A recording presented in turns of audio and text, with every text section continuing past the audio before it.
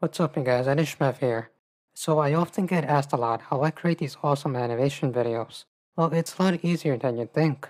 So in today's video, I'm going to be going over step by step on how you could create your very first own animation video and have it ready to upload for YouTube or for whatever purpose you intend to use it for. So make sure to stay tuned. Starting out with the first step is the idea. So when you're making an animation video, you have to pick a topic. This topic could be whether about finance, health, or education. Anything you want to get across to your audience, just make sure the message is delivered. Moving on to step number 2 is writing the script. Once you have picked out your topic that you want to talk about, it's time to move on to writing the script. You can follow this simple template called HICC, which stands for hook, intro, content, and call to action. The hook should be like the first 30 seconds of your video, finding a way how to grab your audience attention, making sure that they don't click away. The intro should be a brief explanation of what you're going to be talking about throughout the video, but remember to keep it short. The content is the meat and potatoes of your video.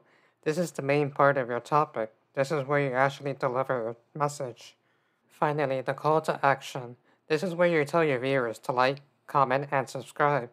Also to follow you on social media. You could also tell them to watch another one of your videos. Moving on to step number 3 is recording. So once you're done writing your scripts, now it's time to record the voiceovers. I use the Blue Yeti microphone to record all my voiceovers.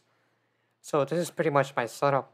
On screen I have my scripts, and then on the right side I have my computer to do all the recording. The software that I use is Filmora 9 to record all my voices. You could also use Audacity, which is a free software for PC or Windows. Moving on to step number 4 is animation. The animation software that I use is called VideoScribe. There are different pricing options, so be sure to pick the best one that fits your needs. Okay, so once you have VideoScribe open, go to the top left corner where it says Create a New Scribe. So now we're going to want to import our voiceover that we created earlier. In order to do that, we go in the top right corner where you see your microphone icon. And then we're going to head on down to the bottom left corner where you see the upload button. Once you click on the button, make sure to click on the file where you have your voiceover. Once you select your file, you'll be able to hear it on VideoScribe by hitting the play button. Once you are done, make sure to hit the checkmark button. Another awesome feature that VideoScribe has is that you can also record inside the program itself. So there will be no need to use any external software. But I still tend to find it more easier to use external software to do voiceovers. Okay, so now I'm going to show you how to do the animation part, which is a lot simpler than you think. Just go to the bottom right corner where you see the image button. You click on it, and it opens up a library of images you can use. So for now, I'm going to show you how to do something real simple. So I'm just going to click on this image right here. So once you click on the image, you can click on this little blue arrow that you see down here. Once you click on it, it opens up a tray of functions for the animation. You can control how long you want the animation to go, along with how long you want the image to stay in place. You can also click on the bottom left icon to open up more advanced options. These advanced options allow you to control how you want the animation process to go, whether you want it to be drawn in or you want them to move in.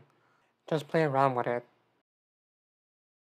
Okay, so I'm going to add another image to finish up this simple project.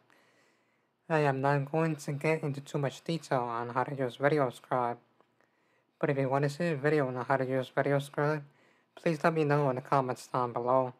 Now, when you're satisfied with your project, you can go in the top right corner to click on the Share button. Once you click on the Share button, you can go down where you see the Download button. Next up is step number 5, Upload to YouTube. If you haven't already created a YouTube account, make sure to create one. So once you're in YouTube Studio, go to the Create icon. Select the animation video that you just made. Once you get up to this part, make sure to fill in all the details. That's including the title, description, thumbnail, which I'll show you how to make in a minute, and all the tags and anything else that I asked for. Everything's pretty much straightforward, so there's nothing complicated about this. When you click on next, the next part is going to be where you can add your end screens or play cards. Next up is going to check whether you have any copyright errors.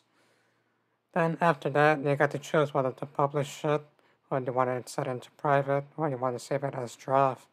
You could also schedule it to set it to premiere, where you and your viewers could watch it together. Moving on to step number 6 is YouTube thumbnail. I usually like to make the thumbnail while I'm still waiting for the YouTube video to upload, after completing all the details. So if you're going to head on over to canva.com, this is one of my favorite websites to make a YouTube thumbnail. So you can head on over to the search bar, and you can type in YouTube thumbnail. Once you hit enter, you will load to a page where there's a bunch of templates for YouTube thumbnails. But for now, we're going to click on applying template. So once you open up the template, you can do so much here. You can add text, you can add elements, you can add pictures. That's what I like about Canva. It's so easy to use.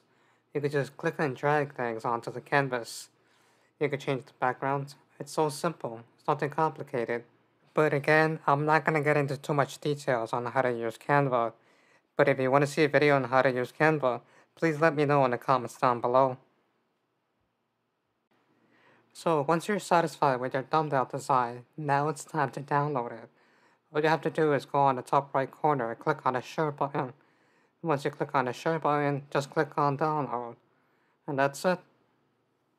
So I hope you guys found this video helpful.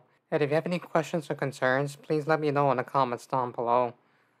And if you did like this video, make sure to leave a thumbs up. And don't forget to subscribe to my channel because each video is intended to motivate, inspire, or to teach you something new that could change your life. So I appreciate you guys for tuning in, and now it's time for me to tune out.